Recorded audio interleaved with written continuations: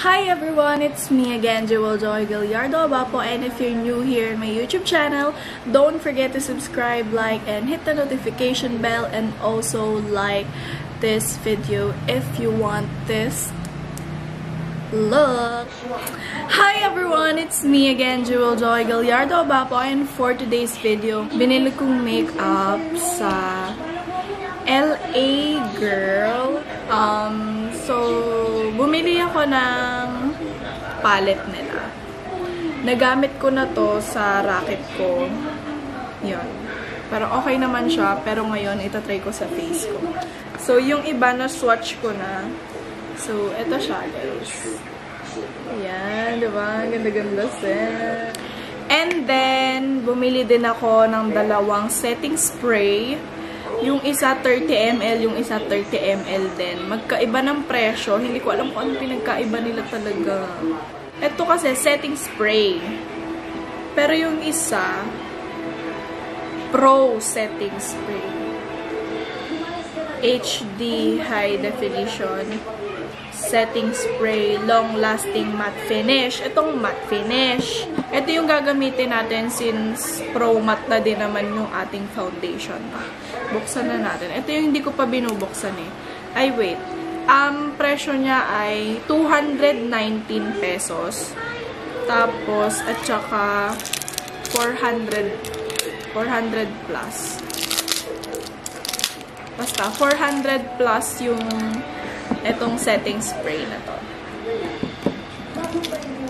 Carry bells na yan. At saka bumili din ako ng foundation nila na Pro Matte. High definition, long wear matte foundation. So, matte foundation na to, hindi na natin dapat gamitin yung LA Girl na Pro Matte na, oh my god! Setting spray. Yan. So, shade nito ay medium beige. Pwedeng kahit kanino ang skin tone nito. Pwedeng morena, pwedeng maputi, ganyan. At saka, sinamahan ko na din ng lip liner. Since hindi naman ako masyado gumagamit ng lip liner, gagamitin ko na lang din. Sayang naman. At saka, ang bonus ko sa 1, 2, 3, 4, 5 na item, I have this one, guys. O, diba? Dati daw 5,000 worth bago ito makuha. But today, it's 2,000. That's why. I have this girl. This is the last one. Medyo madumi siya. No, naalikabukan na ulit kasi. At ang loob niya ay area. Yeah. At saka, mag-start na tayo. Baka may comment na naman na, ang tagal mag-start. I'm so sorry kasi ang daldal ko talaga pag ako lang mag-isa. More like, I'm crazy. So, let's start, guys. So, ito na. Dito na yung primer ko. No? Ito na yung primer ko by Everbillion na masasabi ko kasi puro Everbillion na yung products ko. By Maybelline. Hindi to primer brush, pero may tamang brush. Pero nasa sa inyo na yun kung anong gusto nyo gamiting brush, no?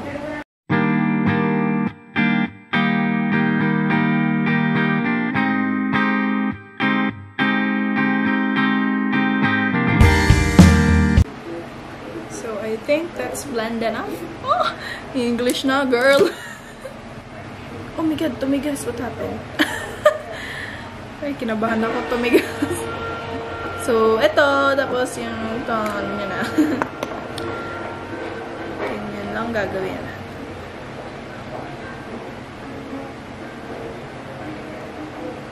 Yan, tama na yan. Magtipid dahil si B99 ari. Guys, ang mahal maging makeup artist and beauty vlogger. What the? Pero kinakaya ko pa naman. Pero hindi ko pa alam kung magbabago ba ako ng team or what. But this is what I'm capable of. So, no. No, ang sagot ko.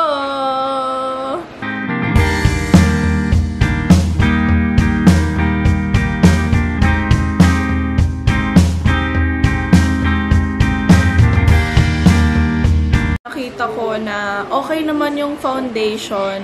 And then, ang kaso lang, talaga yung face ko kasi nagbabalat, nagre-rejuvenating nga ako. So, hindi natin makikita talaga na totally na maganda yung kalalabasan ng foundation ko. Alam nyo, napakahirap sa isang katulad ko na, isang katulad ko. Na ano kasi, na ang dal-dal-dal-dal ko. Tapos yung capacity ng memory card ko is 30 minutes only. Oh my God. 30 minutes na. Ngayon, 24 minutes na lang siya. And then, let me just pop it. Pinagsasabi ko. Para naman maging maayos yung blend at walang marka ng kabuki brush.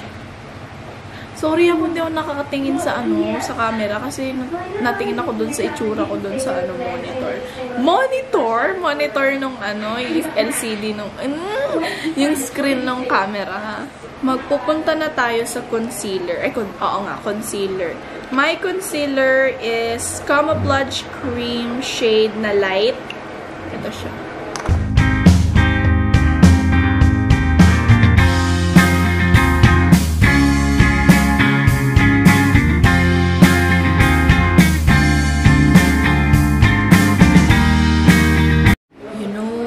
Running out of minutes. I'm down to 16 minutes. Sana kayanin ko, na 16 minutes, tapusin rin. Magko-contour lang ako, same brand, dark color na Camouflage. Mag-bake lang ako using the Nichido powder, shade na creamy glow final powder.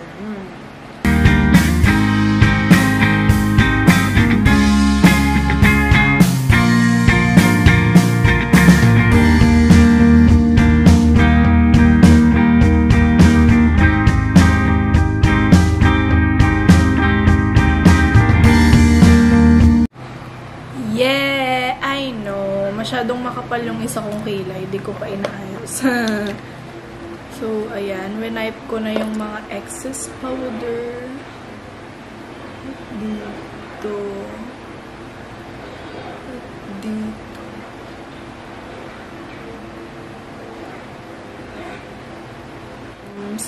Sowam. Kuha kayo ng flat brush. Ito na lang. Ito ang sa akin. Medyo pa-diamond siya pa ganyan. So, ang uunahin natin ay ano ba? Ito maka-decide. Na lang unahin natin itong darker na to. Ay, itong lightning. Itong light na to. Lalagay niyo to sa buong eyelid mo. Diba? Napaka-pigmented.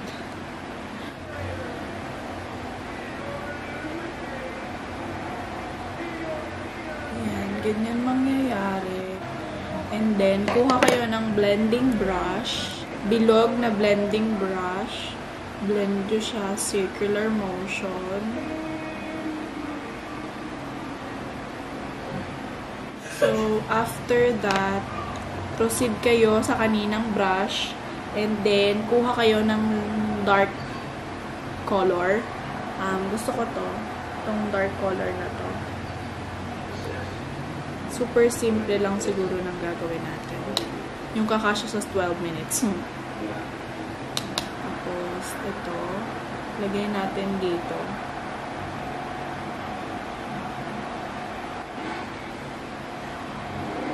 Ganyan magiging itsura, and then kunin mo ulit yung blending brush mo. Blend mo ulit siya ng circular motion. Ayan, magkakaroon tayo ng smoky eyes dito. So, ayan na yung isa. Tapos kuha ka ng panibagong flat brush. Tapos kunin nyo yung white na color. Ito. Ilalagay nyo sa inner part.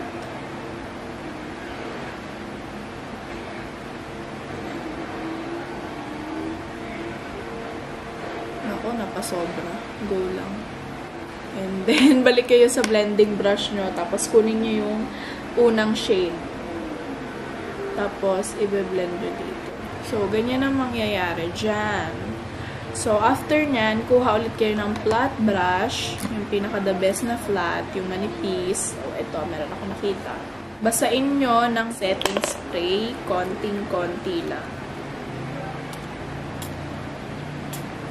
Tapos, kumuha kayo ng shimmer. This one, i-glide nyo siyang ganyan.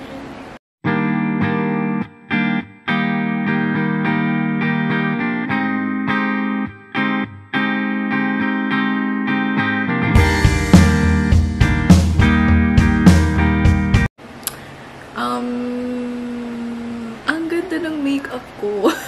Ito yung ginamit kong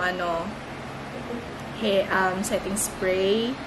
Yung hindi matte finish. I prepare na parang, alam mo na, yung parang, isip. Yung parang oily, ganon. So, ayun. This is for today's look, guys. I really love it. I would wear this to kasal. Kasal makeup. No. Well, you can do whatever you want.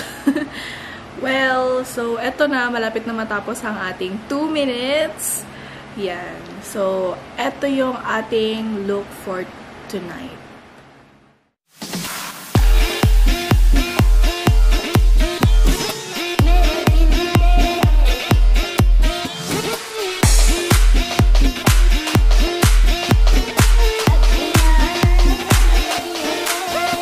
Don't forget to subscribe, like, and hit the notification bell, and also give me a thumbs up. And if you like this video, give me a thumbs up, yo.